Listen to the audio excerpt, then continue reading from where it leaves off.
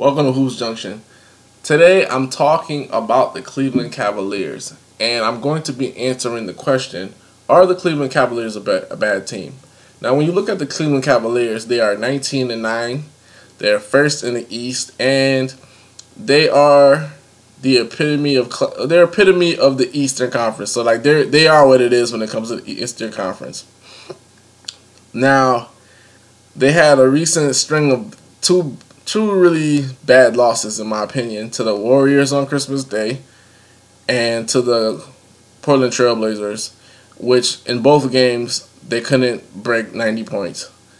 The Cavaliers are having a huge problem with their offense. And Coach David Vlad recently said that one bad loss doesn't make you a bad team.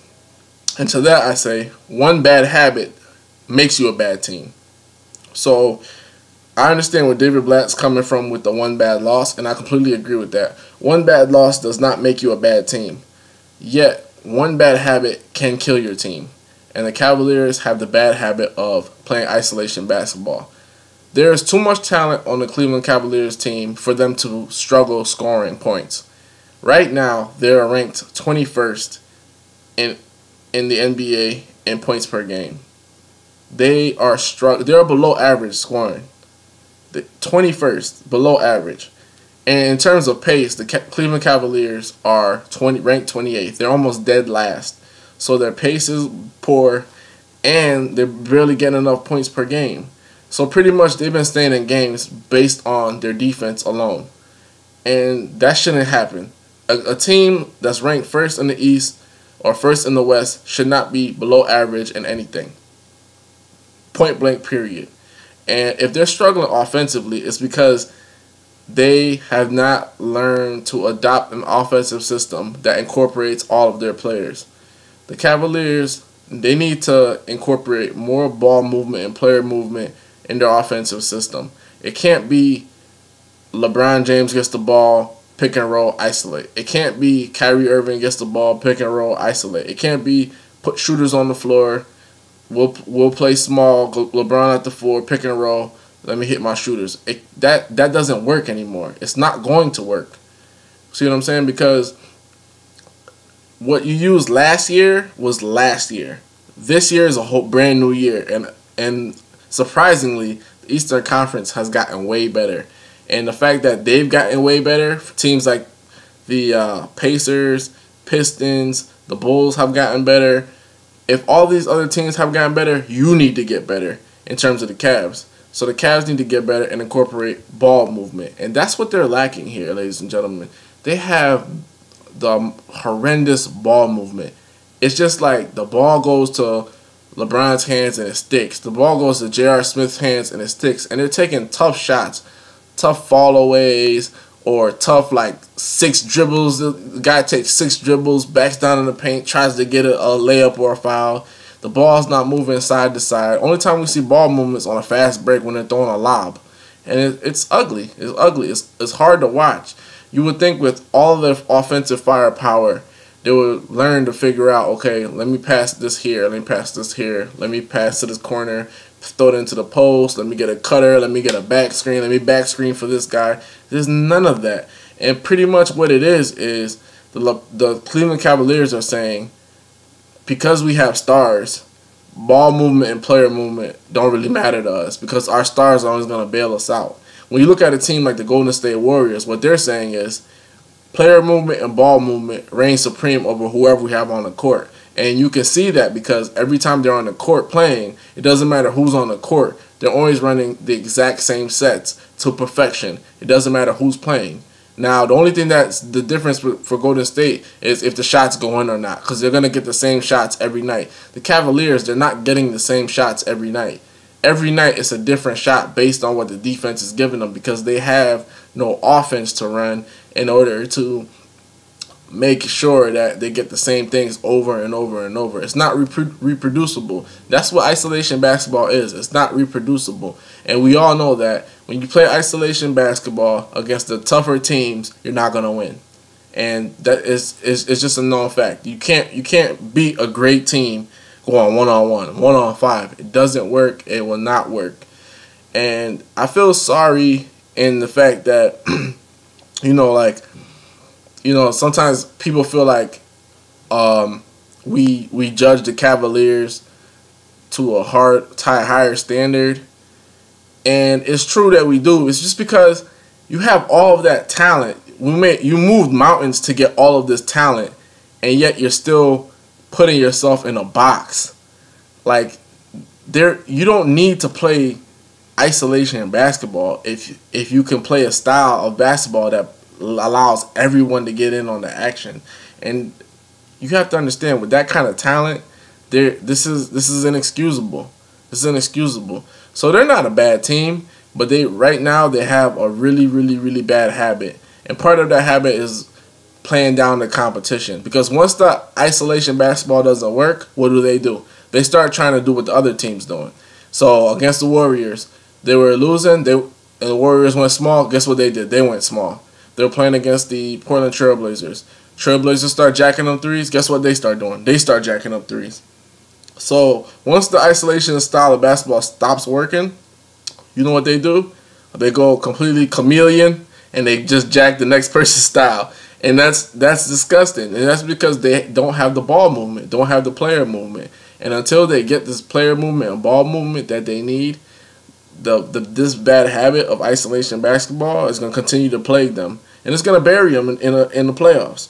They can very well go back to the NBA Finals and lose in even worse fashion than they did this past finals.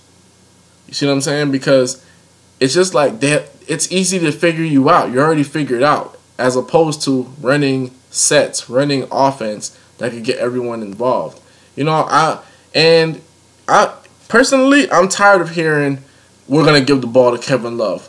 We're going to put LeBron James in the post. I don't want to hear what your offense is going to do.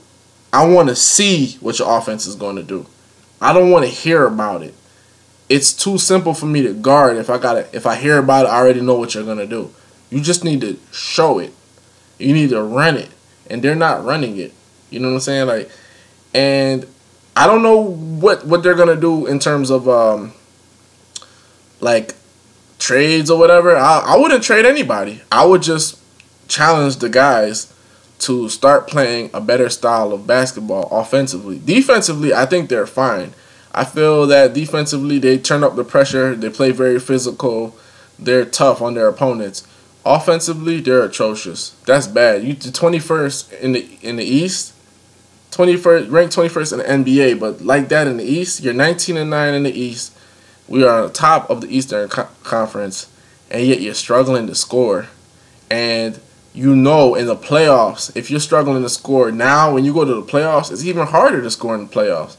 So are we going to be watching a remake of the Detroit Pistons where they, scoring 70 points, game ends 72, 74? Are we going to see that again? I hope not. I really do not want to see that again.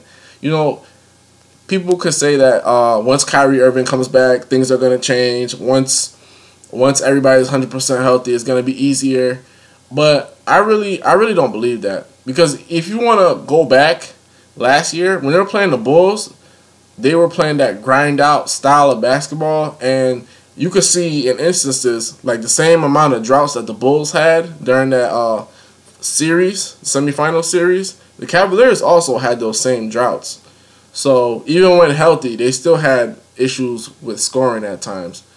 And I don't know. If the three ball's not falling, they're screwed. That's why they have to institute more ball movement. Get some kind of sets. Steal some sets from the Spurs. Get some back screening plays. Get LeBron or Kyrie Irving the back screen for their guys so then they can get the ball to operate with more ball movement. Stop running that play with LeBron coming off the corner. Like, if there's one play that they run, the point guard brings up the ball, Kevin Love or Tristan Thompson screens for LeBron coming out of the corner of the three, then he gets the ball, he goes full steam ahead into the paint. That's too predictable. Run a few zipper cuts, run a few elevator plays, run some elevator play which turns into horns, which then you can, and if you don't know what these plays are, please, I'd like you to go ahead and research them. But that's what I'm saying, run some different sets. have some proven sets that can get you easy points, easy layups. Because if you continue to score in the 70s and 80s, you go into the NBA playoffs, you're screwed. Point blank period, you're screwed. That's it. You know what I'm saying? Like, that's what has been always plaguing the Bulls. Every time they went to the playoffs, up until now, they've only been scoring like 80s, low 90s at times, and that's horrible. So for the Cavaliers, they're not a bad team, but they have bad habits. And if they continue to display these bad habits, well, that's going to make them a bad team. And you got to understand, a championship team isn't built during the playoffs. It's built throughout the regular season. It's those little tweaks. It's those little losses. It's those little habits. It's that one time you didn't hustle back. It's that one time you didn't box out. It's that one time you didn't make the connection. If I move the ball, it's going to be easier for my team. It's that one time you didn't make the connection. If I move myself, if I sacrifice for my teammate, then I can win. Those little instances during the regular season, that's what builds a championship team. It's not where they have big moments in the playoffs and like, oh man, I didn't see, you know, like a lot of people thought like when LeBron was scoring 40 points and averaging almost like a triple-double in the NBA Finals, they think that started then. No, that started in the offseason. So what I'm trying to tell you for the Cavs, if they don't nip this isolation basketball in the butt, what's going to happen to them in the playoffs is not going to be pretty. So let me know what you think. Do you think that this is an overreaction? Do you agree with it? Do you think that they have all the right habits? Do you like their offense? Do you like isolation basketball? Do you like to see the ball in LeBron's hands? I want to hear what you have to say about it. You already heard what I have to say. Now I want to challenge you and see what you say about this. Because deep down inside for me, isolation basketball is ugly. I don't want to watch it, and it doesn't work. So let me know what you think. This is Vlad from Hoops Junction. Hoops Junction, where hoops meets hoopla. Peace.